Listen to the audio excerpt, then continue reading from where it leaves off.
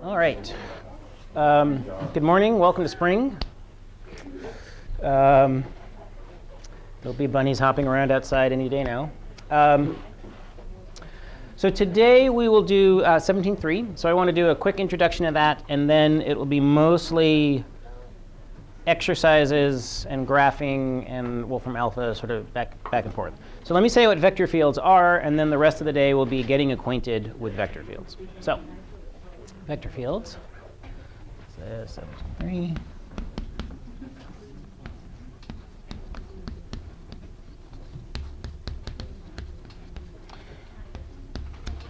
So vector fields are mathematical objects like this.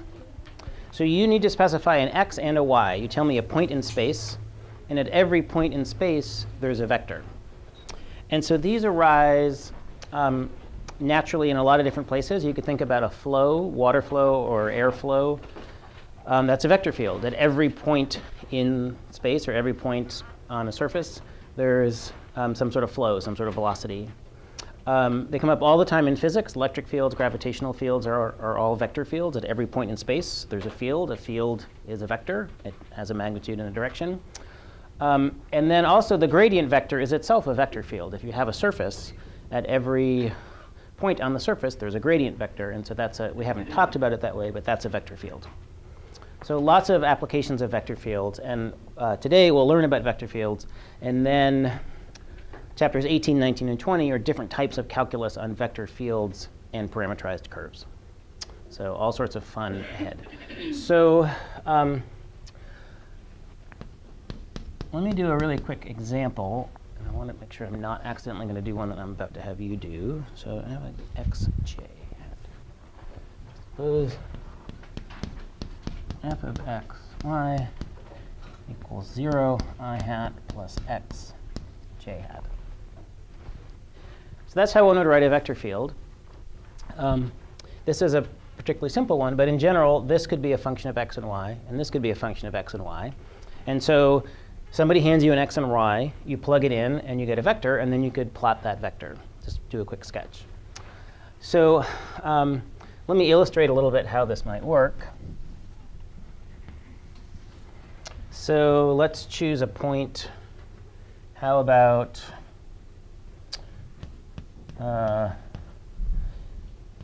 0, 1. So that'll be 0. I plug in 0, and I get 0. So this whole vector is 0. Start slow. Let's, well, I say I should draw that, but there's not really much to draw. Let's try one of these. How about this? What vector is that going to be? 1j. Yeah. Remember, this is still a vector. And so let's plot that one. So I'm going to go over here. This is xy. 1, 2, 3, 1, 2, 3. And here I am at the point 1, 1. And this is a vector that's pointing up, because j is up, with a magnitude of 1. Something like that.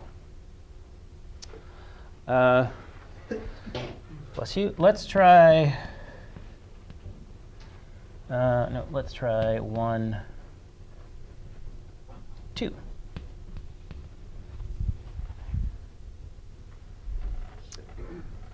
Let's see. Well, I'm plugging in. Right, so x is 1, so I plug in 1 here. This is actually the same thing.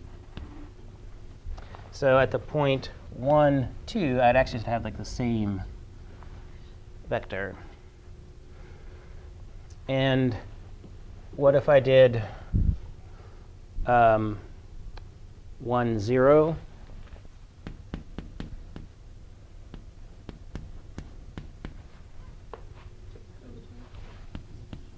So it doesn't depend on y, because it doesn't depend on y. So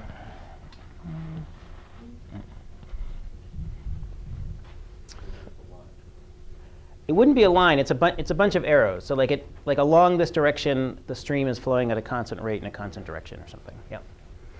All right. So let's try a few more points. Let's try f of 2, 0, what's that going to be? 2j. Yep, remember these are vectors. OK, so now we start to I have a, well, I'll draw it this way. So this is the point 2, 0, and there'd be a vector like this.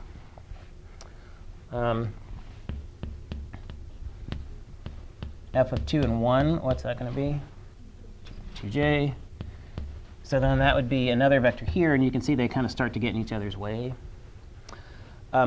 So sometimes one actually doesn't draw the vector like full size, or computer programs will draw vectors that are longer as thicker vectors instead of longer vectors, because otherwise they overlap and it sort of looks like a porcupine. Let's do one, and of course this is going to continue. And let's do one more. Let's do a negative x value. If I did this, what's that going to be? What's right? Fine. All right. How about this? What's that going to be? Minus one down. Yeah. And then if I did this, so if I'm over here, I'm pointing down with a magnitude of 1. From over here, I'm pointing down with a magnitude of 2. Minus 2, yep. Oh, right, it's a vector, yep. Yep. So that's what this vector field would look like. So it's getting, the vectors are bigger. The vectors are always up over here, always down over here. They don't depend on y. They only depend on x. So I think it takes a little while to sort of train yourself, and maybe it takes forever. It's sort of hard to see this and immediately think that. So plotting a few points and then going to Wolfram Alpha to plot one of these for you is sort of the way to go. So what I want to do, spend a good chunk on today, is I'll give you some vector fields and ask you to sketch it or describe it, and then we'll plot it. And I'll also give you some vector fields and ask you to come up with possible formulas for them. So we'll probably spend the first half of class puzzling through those. So let me hand out some sheets to start. And then while you're doing that, I'll fire up Wolfram Alpha and show you how to use that to your advantage. So there are two sheets. There's one that I made, and start with the first 5 on that. I don't know. I'll just tell you what to do once we get there.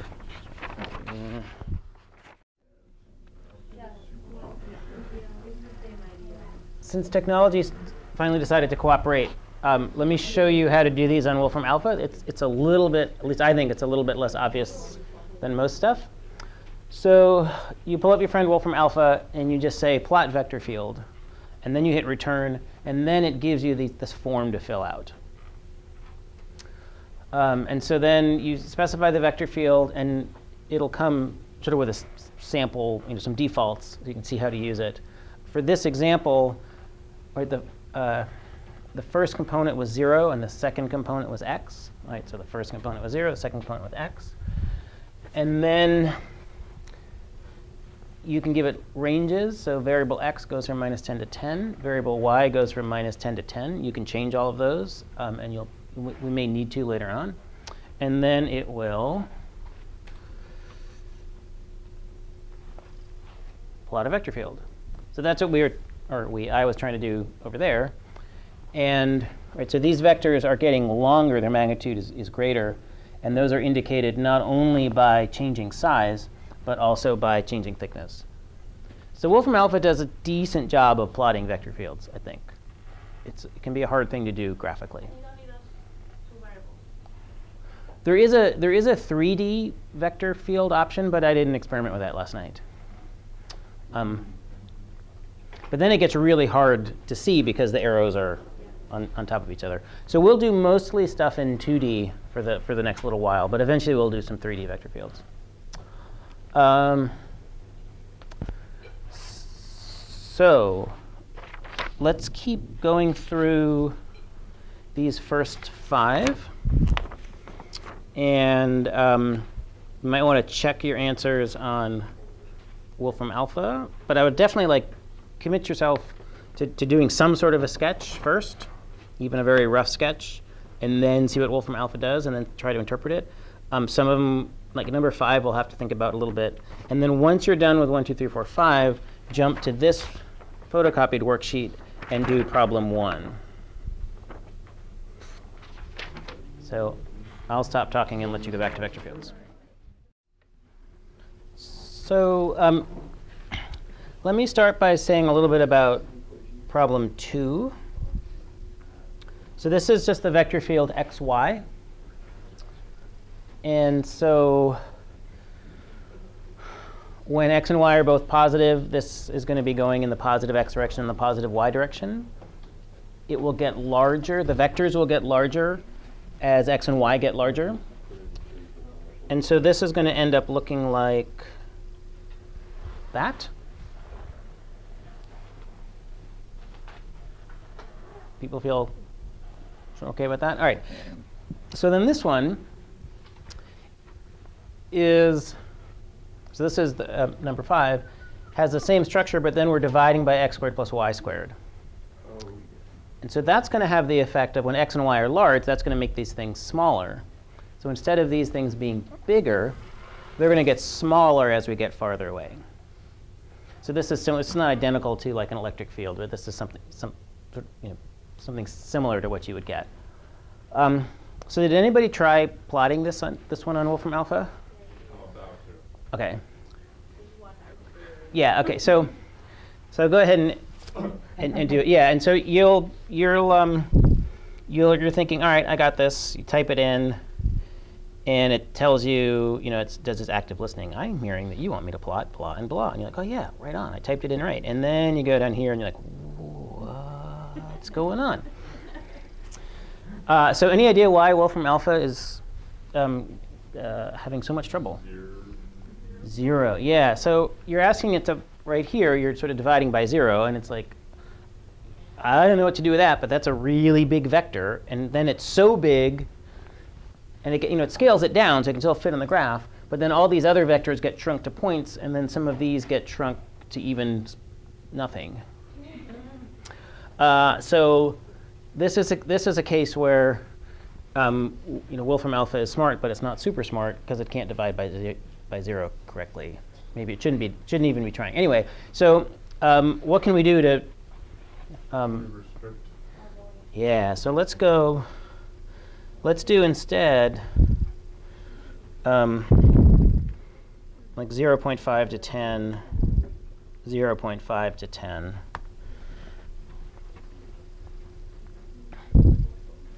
And then, OK, that's so good.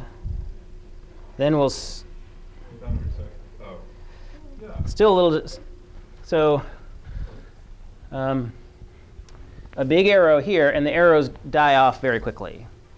It's hard to see. Maybe you can see on your screen if you have it up, but these are still little arrows pointing in that direction. If we did maybe. It doesn't matter if you shrink it down. Really, if you do 2, and it'll still. Oh, 2. I don't know. I did 1 and 5, and it was still 4. All right. Yeah. Yeah, that's sort of, get a little better sense of things. Are those, if you like extended all of the tails from them, would they all hit the origin or not necessarily? Not necessarily. I don't think. And again, the picture here, remember, is that there's an infinite number of these arrows. So you can imagine this as being some sort of fluid flow. There's water flowing up from a clogged drain because of all the slush and stuff here. And then the fluid flow is sort of flowing out this way. And at every point on this plane, there's a particular velocity. Or again, you can think there's a positive charge here, and at every point there's an electric field, or something like that. Let's see. Are there questions on 1 through 5? So let's then go to the photocopied worksheet, 17.3, and do problem 1, which is now doing these backwards. So you're going to get a field and see if you can come up with a function that looks kind of like this. All right, so these take a little bit of puzzling.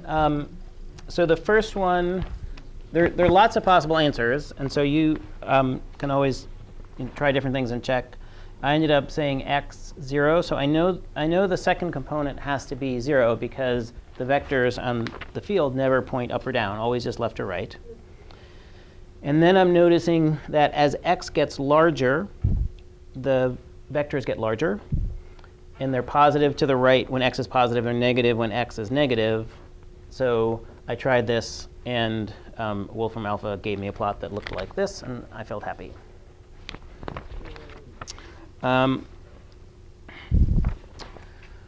Let's see. So this one, again, there's no. So this is the second upper right on your sheet. So this one, again, there's no y component. There's no up or down. It's just left and right. And now I notice that the arrows get larger as y gets larger. But if I move in the x direction, the arrows stay the same. So I tried this, and then I notice if y is positive, it's moving to the left, which is negative. So that's why we need a negative.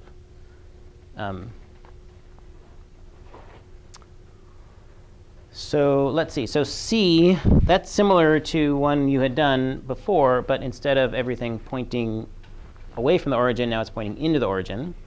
So if you take the vector field x, I hat, y, j hat, and just put a minus sign in front of it, that flips all the arrows 180 degrees, so now they're pointing inward.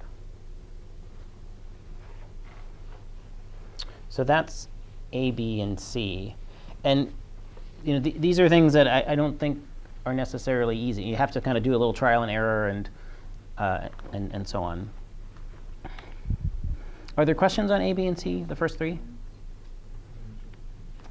OK, so let's puzzle through this one a little bit. So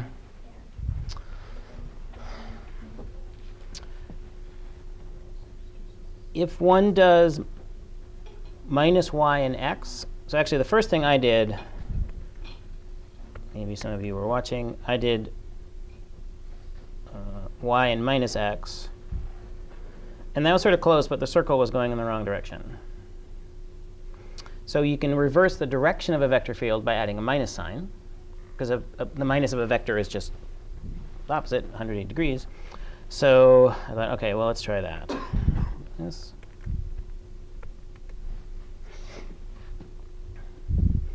And Wolfram Alpha dutifully says, aha, yep, so now the circle is going in the direction that we want. And you might be ready to proclaim victory, but that would be a bit premature in this case, because the thing that you're given is, yeah, they're all the same length. So we want vectors that are all the same length. So we say to ourselves, how do we do that?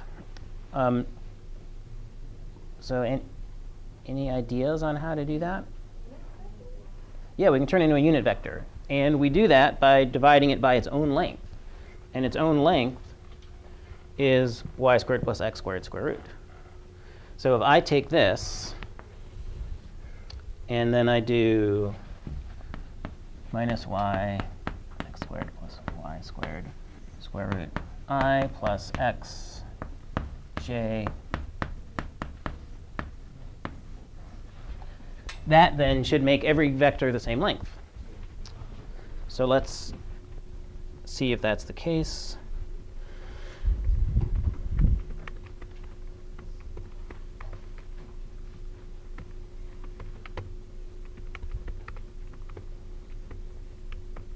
Let's see if I got the parentheses right.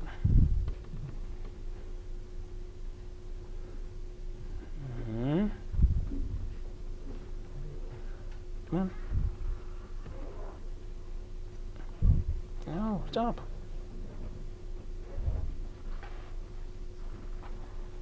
Yep. Notice, by the way, that again, it's got this weird thing here in the middle. Maybe again, it's having trouble dividing by 0. But we see what we're supposed to see. Let's see.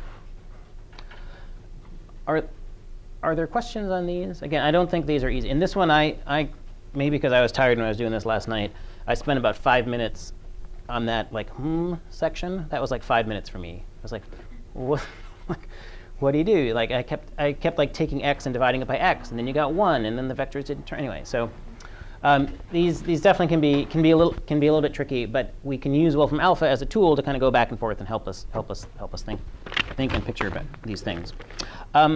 So the next thing I want to talk about is a very common way to get a vector field is by taking the gradient of a surface. And so the next exercise to try is the one on the 1 and 2 on the bottom of this sheet that's printed poorly. And then, oh, I lied. We're actually not going to do problem number 2. You worked in vain. But that's OK. You're stronger for it. And then problem 3 on this sheet. So we're going to think about these dual questions. How do you go from a surface to a gradient field? And then how do you go from a vector field back to a surface? So anyway, so start with these. And we'll just see what happens. Only 1 or 1 and 2? 1 and 2, yeah.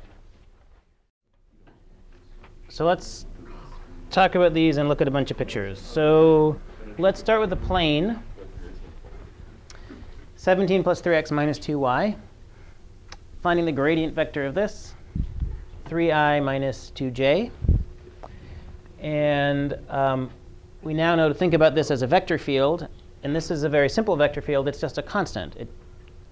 It is the same no matter what x and y is. And so the vector field plot for this would just be a whole bunch of vectors going over 3 and down 2, festooned across the entire plane. So let's look at some pictures of this. So this is a plot of the function, the surface. And let's see, it's easier to see this on the contour map. So then if we look at a contour map, maybe you can almost sort of see those almost on at the same time. And so contour gradient vectors point uphill. You can kind of see that uphill is going to be this way. Uphill is going to be over 3, down 2. And so if I take those vectors and put them here, they're pointing straight up, or in the steepest direction on the surface, which is perpendicular to a contour line. Does that make sense? OK, so let's now look at this shape. So this is an upward shaping elliptical parabola-y thing shifted down by 10. I'm not sure that's quite its technical term, but it's a bowl that's more of an oval than a circle, and it's shifted down by 10. Shifting down by 10 doesn't really matter for this. And so here's the contour line for this. So you're and we know gradient vectors are perpendicular to contour lines. You're going up as quick as possible. And Wolfram Alpha thinks that red, even though it should be hotter and higher, is actually colder and lower. So the gradient arrows are going to be pointing up this way and up that way, up this way, this way, this way, and so on. And we can calculate that. We take a derivative, take another derivative, we get the gradient vector. But now we want to think about that as a gradient field, because in the past we were just like, evaluate this at a point to get the directional derivative. Now it's like, let's try to see all the gradient vectors at once. And so if one plots this, one gets, well, let's see. So let's think about this a little bit. If this half and this 2 weren't here, this would just be arrows all pointing out from the origin. We've seen that before. Now I've got a 2 and a half, and so that's going to mean they're still pointing out from the origin, but they'll be pointing more in the x direction and a little bit less in the y direction. So let's see if that's actually what happens. And that is indeed the case. So these are vectors pointing out from the origin, but there's more x pointing going on than y pointing. Yeah. No, well, this is not about this specifically. So. Okay. So if let me just so if you had this sort of vector field, you could maybe draw on contour lines. So remember, contour lines are perpendicular to the arrows. So I would kind of need to construct a line, and I need to curve it so that my arrows were always perpendicular to the line. So I wish I could overlay this with the contour map that I showed before. Maybe.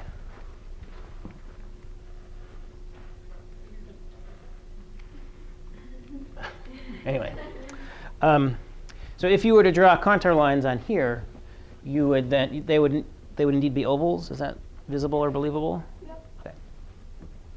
Did you have a general question? Yeah. So if like these are two-dimensional plots, is there some way we could do like 3 variables and like model like air like flow? Definitely. Yep. Okay, Yeah, and so we're starting with 2 dimensions because it's actually possible to draw it, Yeah. and the plots, are okay. But yeah, ultimately we're interested in 3 dimensions, so either airflow, fluid, some sort of fluid flow, or electric fields in 3-dimensional space. Yeah. All right. So the last thing I want to do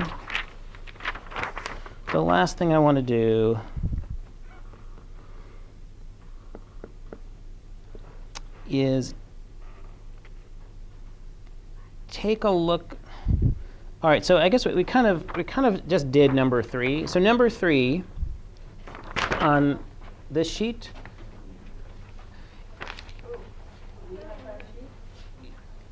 You should. Yeah. Yeah. This was giving you some contour lines, and it was asking you to then make the gradient field, and then the problem I just gave you actually was giving you these surfaces and asking you to do make a gradient field from that. So I've kind of already done that. And so what I want to end with is let's look at these 4 vector fields and come up with contour lines for these 4 vector fields.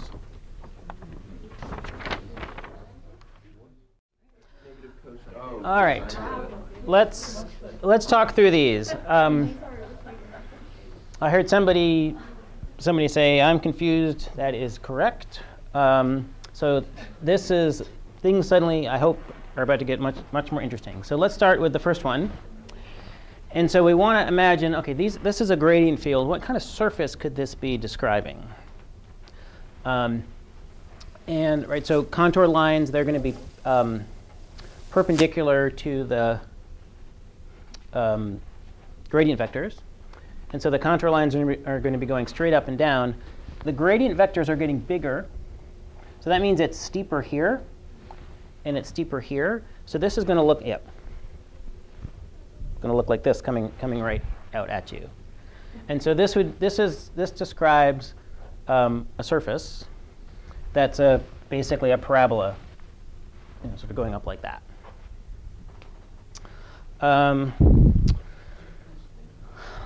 Let's see. Let me jump ahead to. What would happen if you went the other way? If you went like the gradient vector only tells you how steep it is, right? So And the direction, yeah. Yep. So like so like, sorry? The arrows always point up. Point uphill, yep. Then it can be reversed. Like go down. Right, yep.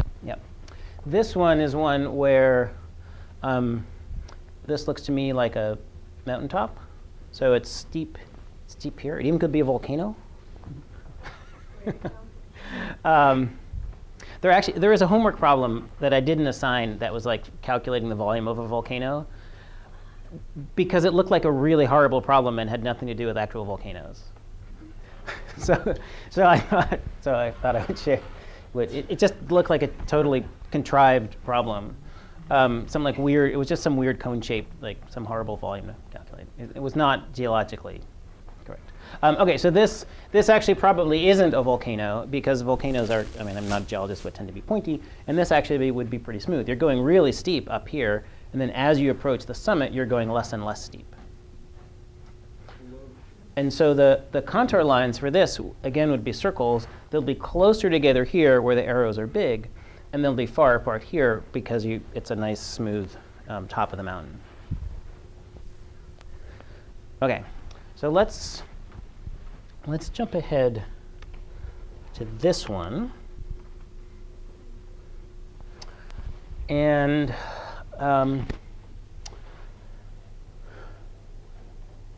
what did people make of this? Is it just, the slope is the same everywhere, right? Like the gradient, is it just a plane? Well, it wouldn't be a plane, because a plane would have to all be pointing in the same direction. It'd be done in polar. You could do it in polar. I don't think that's gonna solve the fundamental problem we're having here. So here's one way to maybe picture this. So I'm here on whatever this surface is, and I decide I'm going to go in a circle. So I'm going to walk. So like I'm going to walk in a circle, and I'm going up. I'm going up. I'm going up. I'm going up. I'm going up. I should have done a smaller circle. I'm going up. I'm still going up. I'm going up. Going up. I'm going up. I'm going up. And now I'm back to where I started from. But my altitude is higher than where I started. That's weird, right? You said c equal to theta. Is it, Right. And not having to Yeah. on Yeah. So if you don't have it dependent on r in any way, then you will have the same magnitude everywhere. but again, I mean, we're trying to see if there's a surface behind, sort of like behind this, if this could be a gradient field. And so it turns out that this actually, there does not exist any surface for which you can get a gradient field in this way. So that's why when I was refusing to help you visualize, you can't really visualize it. So right, this is water could do this very easily. Water does this all the time, right? It can just sort of flow around. But if you're thinking about could there be a gradient, which means there's a surface, a single value, and so that means right for every x, y value there's one and only one z value. And you can see here that that can't be the case, because I start here, I climb every step of the way, and I must be at a different z value, so there can't be a simple function whose gradient is, it can be any function whose gradient is this. How does water do that? Yeah. It just, I mean, if I like, Okay. there you go. Woo, demo, that worked. OK, so this one turns out also to be a non-gradient field. So another way to see this is, suppose I start here, and then I decide I'm going to go in a square, a clockwise square. So I'm climbing. I'm doing nothing. This is right because I'm always perpendicular to the contour, to the gradient. I'm climbing. I'm doing nothing. I'm climbing again. So again, my altitude is higher than when I began this journey. So that would mean two different z values for one x, y value. So that's not possible.